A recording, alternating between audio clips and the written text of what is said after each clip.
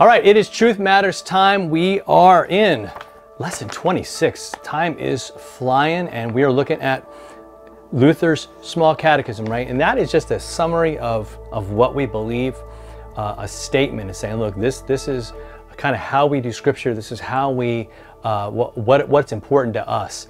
And today we're going to look at something that we do really in every church service. And that is we have a time where we confess our sins and where we hear of God's forgiveness. Now, the fancy word we use is confession and absolution. So absolution is just another word for a statement, a declaration of your forgiveness. And so very, very important, isn't it? Because we sin in our lives. Now, again, as believers, we don't want to sin. We always want to be careful that we're not sinning again so that God could forgive us. We never want to take that for granted. It would be like, you know, I'm just going to be mean to my mom because she always loves me. To me, that's like sort of taking her love for granted, and actually doesn't show love and respect for her, but really just takes advantage of her good nature and her love for you. Now, you would never want to do that, and you would probably go, man, that a person who would do that's a monster. But that's why we need forgiveness, because that monster sometimes lives in us, where we want to take God for granted. He's not going anywhere, and we know He is. Not going anywhere. Loves us. Always going to be there, no matter what. But I think that should be all the more reason to say, Lord, I want to bring everything to you. I want to show you, you know, and be honest about when I failed, and the kind of man that I want to be, the kind of person I want to be in you. And so that's why we give room in each service, no matter what, for that time where we go to God. And a great example in the Bible is David, right? 2 Samuel 11. I want you to take some time in 11 and 12 of 2 Samuel to look at that this week. Because David does the unthinkable. He sees a woman who is bathing, and so he's on his rooftop. He catches sight of her, is interested. He should have just stopped. He should have been out fighting the battle in the war with his fellow countrymen. But he's safe at home, and he gets into trouble. He winds up sleeping with her. He winds up committing adultery with her. He winds up getting her pregnant, and then he has to have her husband killed to cover it up. And it's just a mess. And so he breaks just about every single commandment there is. And so what God does is God takes a man named Nathan and sends him to David.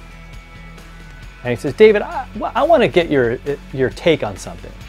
Like, what if a guy had a precious lamb, right? It was like his pride and joy. You know, it was part of the family. And what if a rich guy came in and just took that? He has plenty of lambs of his own, and he can have whatever he wants, but he just takes that one, and because he's nasty and he's mean, and he's selfish, and he takes it. You know, what would you do to that guy who would do something like that? He's like, man, you know, and he'd throw the book at him. Right? He would do the very worst that he could. And he says, you're the man. Because you've done that. You've taken another man's wife and you had him killed. It's awful. It's horrible. And see, and David can't deny it. He's already admitted what he would do. He has already admitted the standard of justice and all of that. And so he has a dire consequence that he has to deal with. But see, but what he does is he doesn't hide it anymore. He deals with what would be a painful, awful consequence. And if you go to Psalm 51, you have his prayer of confession. Have mercy on me, O God, according to your steadfast love. According to your abundant mercy, blot out my transgressions. Wash me thoroughly from my iniquity. Cleanse me from my sins. I know my transgressions and my sin is before you, are ever before me. And here's the powerful part of the passage. Not that the other stuff's not powerful, but this is like incredible. Psalm 51:4 says, against you, God, you only have I sinned and done what is evil in your sight, so that you're justified in your words and blameless in your judgment.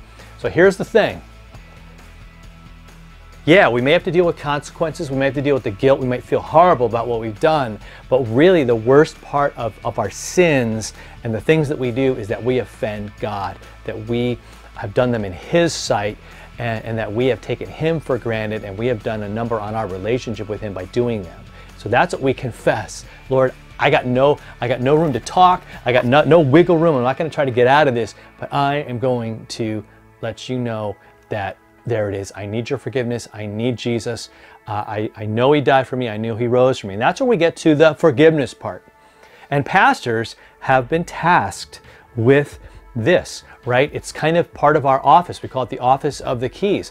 It's been given us this, it's really a duty, right? An obligation. Like I don't have, when somebody comes to me and says, Pastor, I messed up and this has happened, I can't say, well, gee, I'm not going to forgive you. No, my call is to say, Jesus died for you. He rose for you. And as a called and ordained, right? I'll say it in the words in the service, as a called and ordained servant of His word, and in the stead and by the command of my Lord and Savior Jesus Christ. There's many different ways we can say it, but the important part is when it is proclaimed and declared that your sins have been forgiven, and that you hear it just as if God Himself was saying it to you. Right? We want to be clear about that. This is God's forgiveness, because it's the cross that forgave you.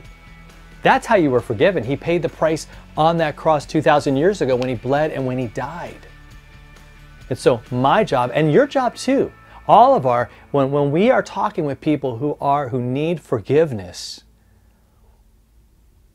might be a classmate, right? It might be a friend. Says, I really messed up. Here's what happened. You have the awesome opportunity at that point to say, you know what? Jesus died for you. Do you realize that? Do you know that? That's how much He loves you. Your sins have been forgiven. Let's talk about that. Let's pray about that. Now that's powerful, isn't it? It's powerful in the church service when we are on our knees and in our hearts we are going to Him, and we're not making excuses, and we're saying, Lord, this is it. Please forgive me. And when we hear those words, you're forgiven. The Lord doesn't count your sins against you. They're forgiven in the name of the Father, Son, and Holy Spirit. And I pray that there's a peace that's there.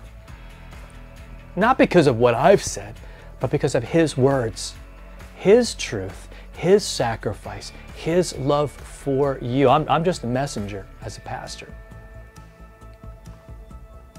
But it's an important thing.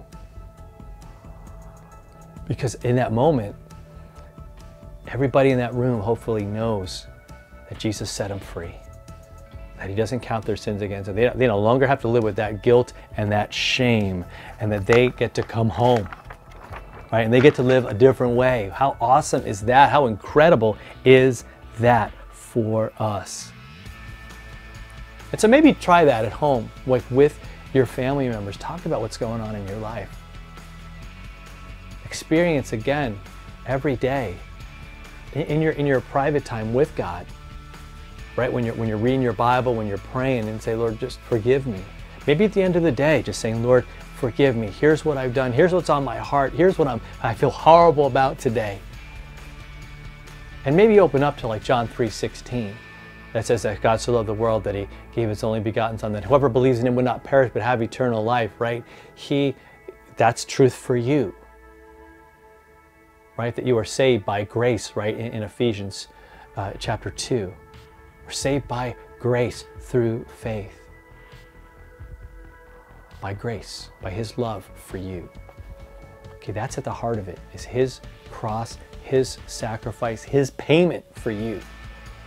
And I want you to believe that, and I want you to know that every day. Because really, I don't know if there's anything more important for you to know in your life, but that God has set you free in Jesus Christ. I just pray that makes all the difference for you. And what we're going to do next time is we're going to get into chapter 27, And we're going to talk about kind of a difficult topic of church discipline and excommunication. All right, see you then.